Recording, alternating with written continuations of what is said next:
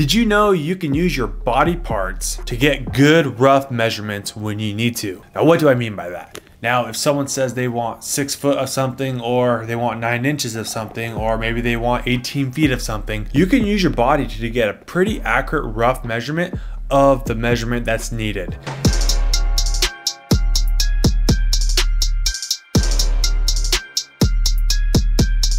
And this all came to play. I didn't even realize this until I got into the lineman trade. Was the lineman was up in the bucket working, and he called down and he was like, "Hey Austin, can you get me 6 foot of number 4 covered copper?" And I was thinking, oh yeah, let me grab my tape measure and measure out 6 feet. The foreman, he came up to me, he's like, "What are you doing?" I was like, "Oh, he wants 6 feet of copper." And the foreman kind of looked at me weird. "You don't have to measure out 6 feet exactly." He said, "No, how tall are you?" And I was like, "I'm about 6 foot or so, 6'1" on a good day." He was like, "So your wingspan from fingertip to fingertip is probably around 6 foot." I was like, "Oh yeah, I guess that is true, duh." So he's like, "Let's measure it right now." So then I took my doggone tape measure, and he's like, "All right, let's measure your body right now, just to show you that these body parts are pretty well accurately, or a rough measurement of most measurements that you'd ever need." Because in the lineman trade, you don't technically need precise measurements all the time. 95% of the time, you just need rough measurements. The only real times you need like precise measurements would be when you're terminating underground primary or something like that, where you're using your measurements to strip off a certain amount of semicon and insulation and jacket and things like that. So he's like, "Yeah, let's measure out your wingspan right now." And I was like, "Okay, let's do it." So he's like, "All right, wingspan." He said, "You're 6 foot?" I was like, "Yeah, I think so." And he's like, "Okay, your wingspan is, well, 73 inches. Well, good." I was like, "Oh, that makes sense, right? 73-inch wingspan. So I'm about 6 foot." And he said, "Okay, let's see this other thing. What do you think the wingspan of your fingers are?" And I was like, "I don't know, like 7 inches." He was like, "For the most part, most people's finger wingspan is around 8 to 9 inches. I was like, "Okay, let's check that out." So he's like, "All right, let's measure it." And I was like, "Yeah, it's right there at about 8 to 9 inches. So if for some reason somebody needs 9 inches of something, or roughly 9 inches, you can just use your wingspan of your fingers." And he also told me, well, you should have a pair of 9-inch clines. So if you take the measurement, your clines are probably 9 inches long.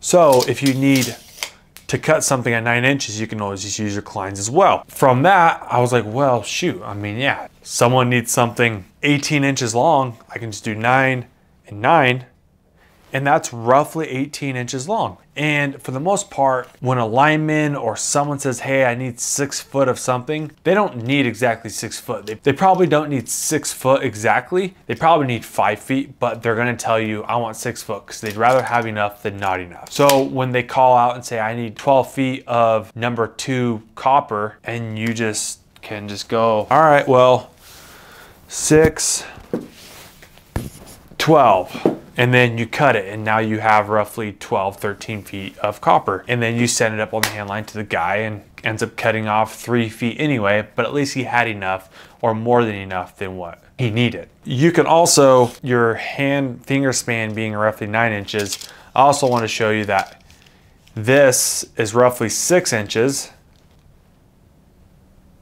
and this is roughly 4 inches. So if you ever want to be like, "Oh yeah, I need something 4 inches long or 6 inches long," this is 6, this is 4, this is 9 roughly. And then with that, all that information, then you can be, this is 9, this is 18. And then if your wingspan is around 6 feet, then from fingertip to chest is going to be roughly 3 feet.